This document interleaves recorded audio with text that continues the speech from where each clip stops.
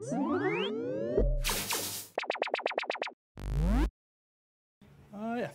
DevArt, let's kick that. I could just use that. Gui Seiz from Stinkdigital, I'll gloss over that. So I want to talk today about DevArt, which is a project that we've been collaborating with Google Creative Lab and the Barbican and Google Developers Relations. And it really is a project that aims to kind of reframe code as a creative discipline and make art with code, which is kind of written there. But it really kind of came off as a very straightforward business problem. And that problem is, how do you get more developers using more of our technologies? And yeah, when I talk about Google technologies, I'm not talking about the self-driving cars and Google Glass and all that really sexy stuff. I'm talking about the slightly less sexy stuff. So I'm talking about App Engine and Compute Engine and Dart. You know, it's not the kind of thing that sells itself. And yet it's the kind of platforms and toolkits that have an amazing amount of potential. And yet really, you tend to use them to build kind of complex applications and databases, and the people that use them like really kind of rely very heavily on them to do that sort of project. And yet, we figured, what if we could show them what else can be done with it? And this is like all of the kind of stuff that you can do with code. I'll go into a bit more detail in a bit. But it's amazing. I mean, like, what developers are doing now is really pushing the boundaries of what code can be and what art can be. And so to start empowering developers as artists felt like a really strong starting point. And this is something that we've noticed as well as we're doing a preliminary bit of research. We had a couple of like kind of moments when even developers that we work with kind of refer to artists as real artists and developers as kind of like developer artists. And you know, digital is still seen as the support in an exhibition. When you go to watch, like, I don't know, go to any gallery and you see a Picasso and you'll have a little digital kiosk and you can find out more about Picasso, but it's not really the artwork unless it's like a very kind of specific digital art show. And so reframing that felt like a really kind of fertile ground for people. And so it's amazing that that's still happening, because like, so this is something that got submitted to DevArt that I really liked, and it's the ability to create these digital kind of ecosystems using real sand. So you get sand in a box and you just put it in there and it creates these mountains, and where there's depressions, it creates like little fishes start swimming around. And it's, you know, like, digital isn't like just Facebook and text messages. You can use like real things and affect real bits of code. And you know, Yuri Suzuki's making music machines that follow like lines and then play notes based on color. And it really starts to ask questions about how you create art and like what is art. And to me, that's kind of the crux of art. And there's a John Maeder quote. I think he said that art asks questions and design answers them. And I think developers tend to spend a lot of the time answering questions and making things rather than be empowered to ask questions. And so as an artist, that's kind of how you spend most of your time doing. So we figured, let's start with a question. I'm not sure if this is going next one. Yeah. So DevArt kicked off like this. If technology is your canvas, what would you create? It's kind of a slightly open-ended question, and hopefully makes people see stuff in a different way. But I guess what you start creating is cool. So that's where we start. We had a look for people that are out there making really cool stuff. We talked to, I always get this name wrong, but I think it's Var and Ma. And you know, they're doing things like they're making like neural knitwear, making like scarves based out of your brain activity. And you got people like Zach Lieberman, and they're making, he's making like these goggles that with your eyes you can create like graffiti on the side of buildings using lasers. And it's really kind of mental like stuff. And to start off with that and go, look, this is what's possible to do with code.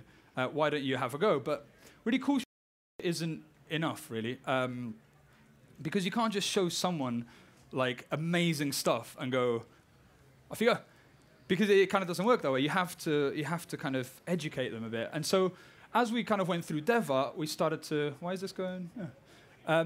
We started looking at kind of tutorials and really explaining and educating people on how to achieve a certain thing. So if you're interested in a C++ type project that someone did, we'd serve up a bunch of content about that. And again, it's bringing the developers' relationships, creating relationships around products.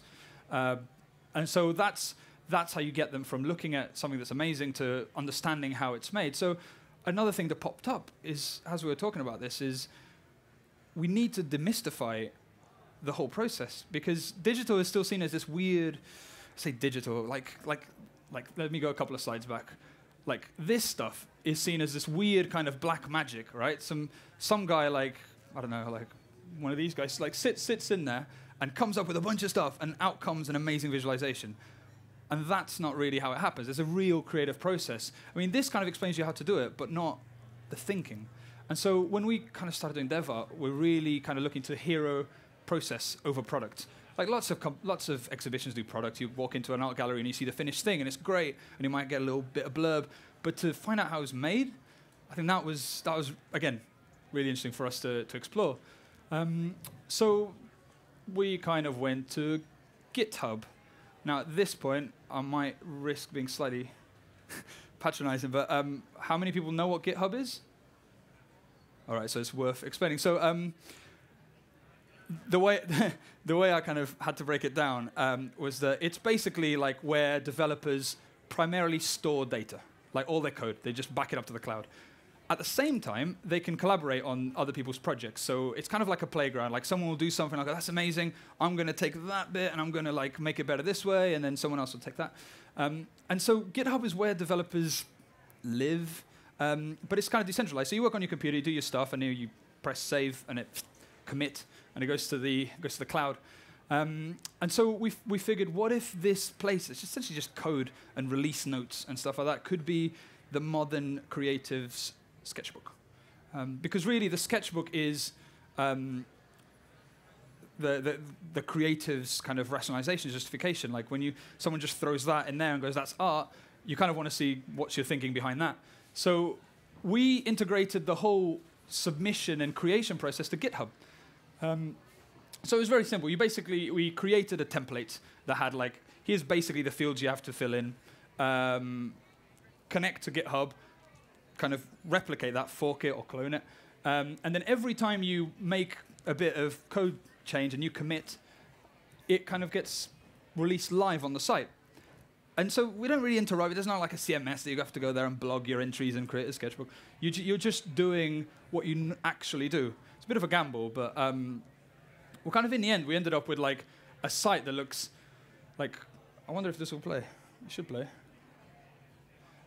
People like just started like really putting in their thinking, and it was nuts. That's just like one project, and you could really see it from the crux of an idea, just a tiny little sketch, all the way to the finished product. So design, like creatives and developers and designers really are using tools to document their work. And so in 24 hours, we had the 4th most popular repository on GitHub, the 4th most popular code base on GitHub. There's 6 million bits of code on GitHub, and that was the 4th. And I thought, wow, that's 24 hours. That's going to break everything. And we started to really get kind of giddy as we saw what's being put up there. And this isn't the exciting thing I guess you came to see, but this is the thing that made me really excited, was that people were sketching. People weren't just kind of sitting in front of the computer going, like, whatever strings and that. They were actually drawing these really complex things. And some people were photographing their sketchbooks. Like, they really do use sketchbooks. People made art. So people made, like, actually really nice kind of concept art. I kind of just wanted to nick as wallpaper. They've made, some people like used humor. They wrote ballads about their abused projectors, and it was really fun because you don't equate kind of this creativity with developers. They just kind of like, they're just really solid at just making stuff, and to empower them to say, look, you can have fun with the process, and the process is part of being creative. You can put motion tests, so you can put code snippets. That's cool too, but it's like, show your process was kind of the prerequisite of DevArt. Sorry, I wrote this on the plane, so I'm trying to figure out what comes next. Yes. So the gallery then started to get filled up, and like as more and more people added projects, you'd have kind of slightly more finished projects just been added. You get some commission stuff, you get some tutorials on how things are done. You get, I think that's Seichi, showing other stuff that he'd done. So you get a bit of everything. You get inspired by what's possible. You get shown how to do it. And you see other people's projects. So really what DevArt ended up becoming is a platform for other people to be creative. And that's something that really excited me. Rather than just a thing where we make something really cool, we're opening it up for other people to make something that's really cool. And the stuff that they made, like, they really came through. So Varvar Amar, actually, I'm trying to figure out where I point this, kind of made this really lovely thing, and it's kind of an art piece that you say something, and it generates a swarm of butterflies. But the swarm of butterflies is customized depending on your sentiment. So the types of words that you're using will affect like the flutter of the butterfly, or the color, or the shape, and stuff like that. So it's a beautiful use of just web speech API and some WebGL, which you wouldn't necessarily use for that. These guys, that's a giant again, which I love. They used Google Maps to create this topography in which this giant explored this terrain, and it's based on like real terrain, and those watercolors made these mountains. Just a really lovely kind of bit of explorative story. And this is probably the simplest one I saw, but quite mesmerizing. A simple Google scrape of image search ended up making an eternal sunset by looking at palettes from other sunsets, and you could just have this forever playing this amazing sunset. Kind of going through this a bit fast. Yeah, so to kind of put our money where our mouth is, we wanted to put it in a physical place. We could create another kind of gallery that kind of shows really cool stuff about digital, but if you're gonna like enable someone to fulfill their creative potential, you want to reward them in the best possible way. Like, so we partner with the Barbican, you know, as part of the Digital Revolutions exhibition, to really take someone whose general perception of code was to make kind of very functional things, and put them in a place that has exhibited anyone from like Andy Warhol to like the Rain Room, and you know, it's a really progressive place, and kind of there's a lot of gravitas behind that, and I think that's probably what prompted the fourth most thing on GitHub. And yes, and so the platform lives on. And to me, like I geek out about this because I wasn't in a place where this stuff was made available to me. But as part of DevArt, we kind of started the project to enable a younger generation, like the young creators, to come through and learn how to do it, and kind of reach them while they still haven't got a perception of what code is and isn't. And so maybe get them at a place where they can still identify code as a tool, as a technology palette that you can apply to whatever your creativity is, the same way you might then combine it with a bit of sculpture, a bit of photography. And so what we've got is you know, Carsten Smith and Zach Lieberman and Varvar Amar teaching these kids from like actually some of London's poorest boroughs. I think Tower Hamlets doesn't have a single computer science related course of any kind. And these kids are coming in, they get their little Chromebooks, and they like figure out how to make little butterflies fly and stuff like that. And it's amazing, like just what happens when someone, you know, thought that actually it's FIFA, kind of sees code that way, and that they can create FIFA, maybe. And so yeah, DevArt exhibition opens July the 3rd. I think I have to plug that. But really, what we aim to do with this is by reframing code as a creative discipline, we inspire developers to be more creative. And I think the learnings to me kind of tend to be what I get more into. So the first one is know your audience. It was kind of a big ask to get people to kind of down tools from what they're doing, or take time in their spare time to go and do something. So you kind of have to kind of reach them on their level. You've got to go where they're playing. You've got to talk their language and make it as easy and as seamless for them to do stuff. There's a lot of talk about disrupting behaviors, and it's a really kind of thing. But sometimes it's good to tap into existing behaviors and really make it as seamless as possible.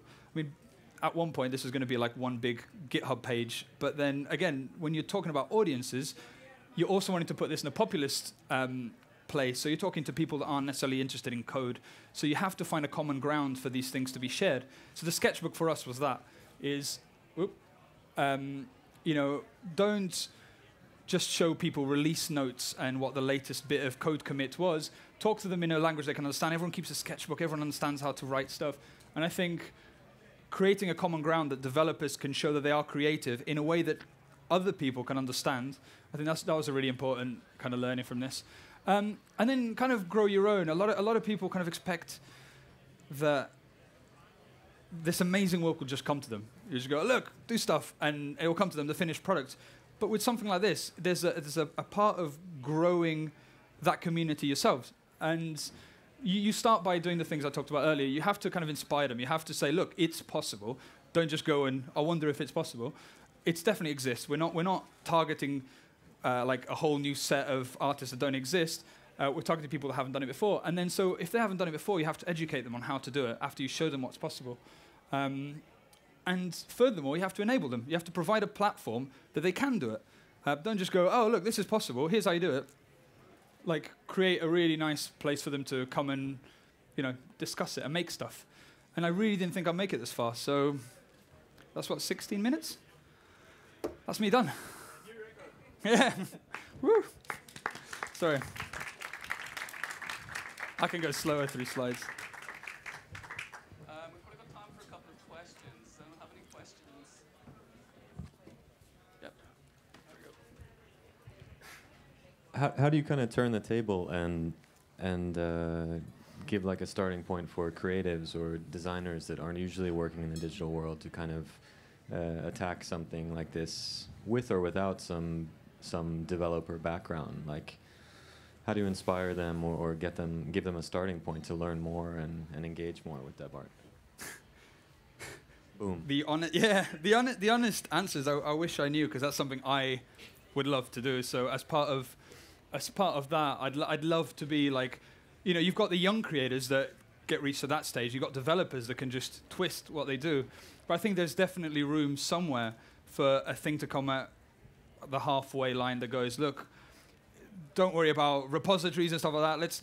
Let's go through basics. And I think a lot of it's digital culture. A lot of the creatives that come through Stink Digital have to be digitally cultured. So that doesn't mean like you have to know how to code. You just have to understand native digital behaviors and how to use them and stuff. And from that comes curiosity, and from that comes hacking Tumblr themes and doing like stuff like that. And slowly but surely that begins. But I think to me, it begins at home. There needs to be a supportive, nurturing environment where you work. People allowing you to do these R&D things, people allowing you to fail privately and to kind of to question. I think I did have a slide in here that was, you have to trust your team. A lot of this stuff we gambled on, like the whole transparency thing and having developers show their work live. That was a bit sketchy. That could have gone either way. Developers might have gone all the way to the end and someone gone, yeah, I'm just going to copy your work and submit that.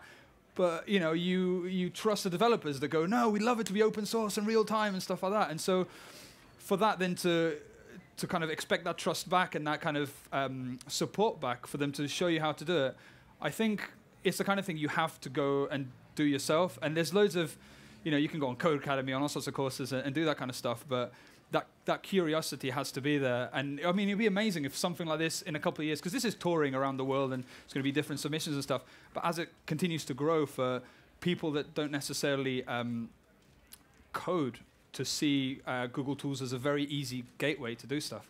But yeah, I mean, that's one that I'll be sending an email about. I don't have the answer to it. Any other questions? Easy.